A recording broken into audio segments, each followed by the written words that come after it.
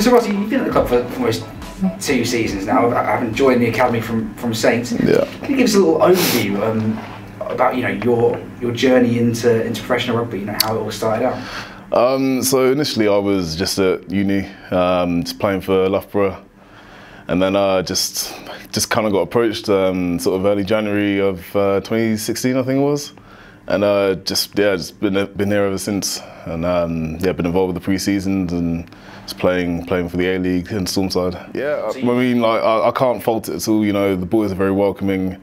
It's a very good environment to be in, to improve. Everyone always wants the best of you, and obviously to like get better at each training session. So yeah, it's been really good for me in my rugby, and obviously off field as well. So I've been playing with people like Matt Gallagher and Max. Been playing with them throughout the age groups and that. So it's kind of been. I only really lost like maybe half a year, so it wasn't too bad. Cool. So I know David Jones is really keen on, especially the young lads, keep on their studies. And yeah. He alludes to the fact that you're doing quite well in chemistry. Tell us a bit about your endeavours off field and what you like to do. So yeah, I study. Well, at Loughborough I study chemistry. I'm in my 3rd year now, and it's something different to rugby. It's quite nice to have something else to focus on. So like at the moment, like I've got exams, so it's nice to sort of be able to switch off from just being rugby, and like being able to sort of go and like do the academic side. So yeah, it fits in quite well with the lifestyle. How important do you think that is for lads like yourself and the other young lads in the team to basically have something else away from rugby to keep them occupied, other than having to think about your plays every week? Yeah, I mean, it just kind of gives you something else to do instead of just sitting on your PlayStation or just watching TV after training. So I think it's massively important. It provides sort of a pathway to other things outside of rugby, and you can't just be rugby because it's a short career and you got to prepare for after. So obviously the Anglo Welsh Cup returns this week against Dragons. Yeah. How excited do you guys get knowing this part of the season's coming up, and there's a good opportunity to play play good quality rugby in front of a good sized crowd at Allianz Park? Well, I mean, like for us, we train hard week in, week out, and not always get the opportunity that we want. But like as you said, like this weekend and the weekend after, we have 2 weeks to sort of show how much we've improved, like from training, and being able to put that into a game of the weekend.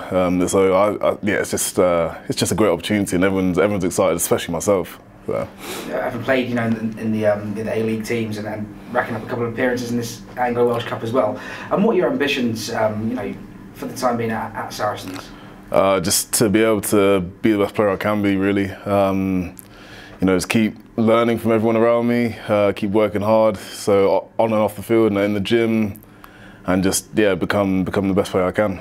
In those training weeks, do you take a lot of tips from some of the senior lads? Who do you say you work with most closely?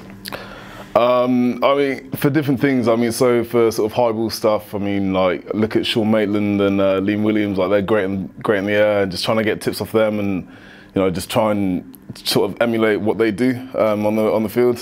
And then just again defensively. I mean, everyone likes to defend differently on the wing, so it's quite hard to sort of be able to be like like say again Sean for example, like maybe he will defend in a different way that I like to defend. Like I quite like to be quite up in people's faces and like try and get as much contact as possible, and other people might not be the same. So different in that aspect, and attack-wise as well. I like to get the ball in space and like step people, and some people like the ball and just some people just like to take the contacts and stuff like that. So it's it's hard to really say. For sure.